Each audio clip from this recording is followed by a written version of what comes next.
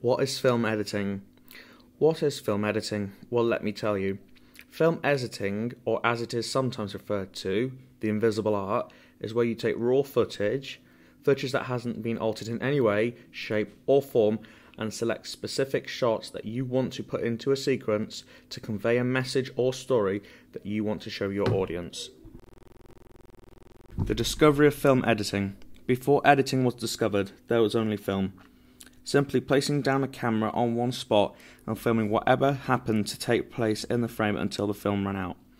The first filming device was created in 1879 by a man called Edward Muybridge. This device was called a zoopraxiscope. A zoopraxiscope was a device which projected images from a rotating glass disc in rapid succession, giving the viewer the impression of motion. Georges Méliès. Georges Méliès was a French filmmaker who discovered the jump cut effect. When he was filming in Paris in 1896, when he was shooting a bus coming out of a tunnel, his camera jammed in the middle of the take. When he got the camera working again, the bus was gone, and in its place was a hearse. After developing the film, he discovered the wonderful and magical thing of seeing the bus transformed into a hearse right there on the screen. Georges Méliès used this in his films to make people disappear and reappear at will. Méliès also discovered the fade in and fade out effect, overlapping dissolves, and stop-motion photography. Edwin S. Porter. Edwin S. Porter was a fan of the films Georges Méliès made.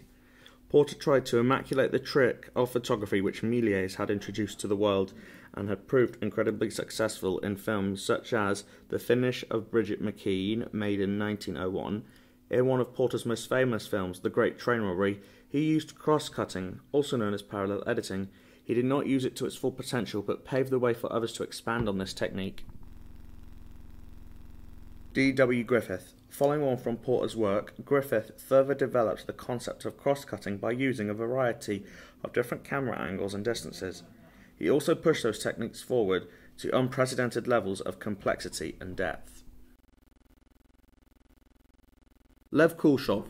The Kuleshov effect goes back as far as the 1910s, when Lev Kuleshov, a Russian filmmaker who edited together 3 various shots of a plate of soup, a girl in a coffin, and a woman on a divan, and overlaid them onto the expressional face of Ivan Mushkin. This film was then shown to an audience who thought that the expression of Ivan's face was different each time he appeared, depending on whether he was looking at the plate of soup, the girl in the coffin, or the woman on the divan, showing an expression of hunger, grief, or desire respectively. By linking 2 shots together, create meaning rather than what is being filmed. Most early montage films included still pictures, sepia tone, slow-paced editing, orchestral music, and no dialogue.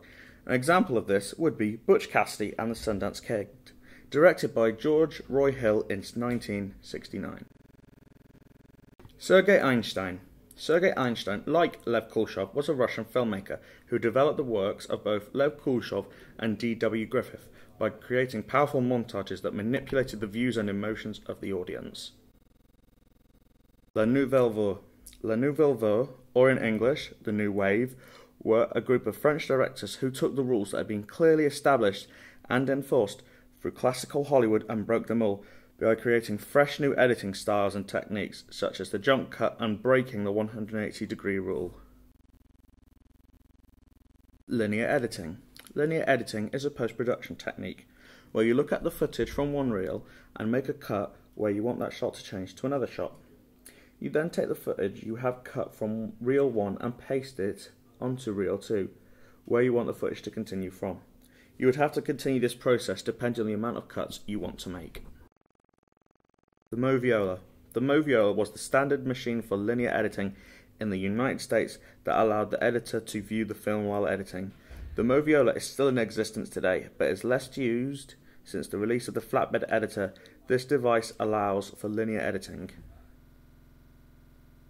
The flatbed editor. The flatbed editor was the successor to the Moviola, with the feature of being able to separate sound and picture onto 2 different discs, also known as plates. This allows the editor to run the sound or picture separately or lock them in together so they can run side by side. Non-linear editing. Non-linear editing is a post-production technique that allows you to have complete control over what footage you edit, regardless of its position in the sequence clip.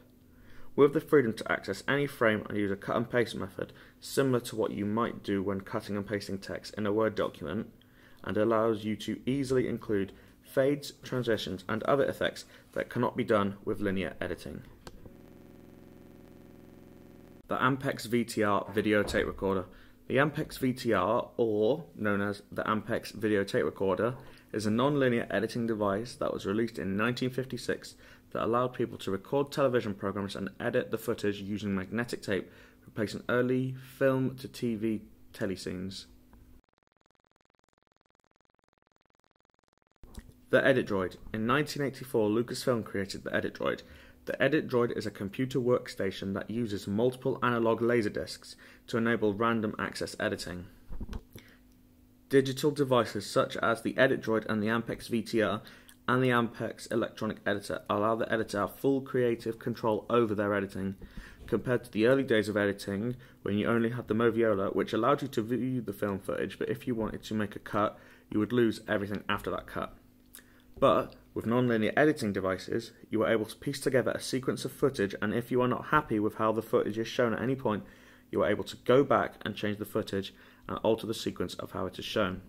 The digital editors of today, such as Avid, Final Cut Pro, and Adobe Premiere, allow for advanced technical editing on a vast variety of platforms.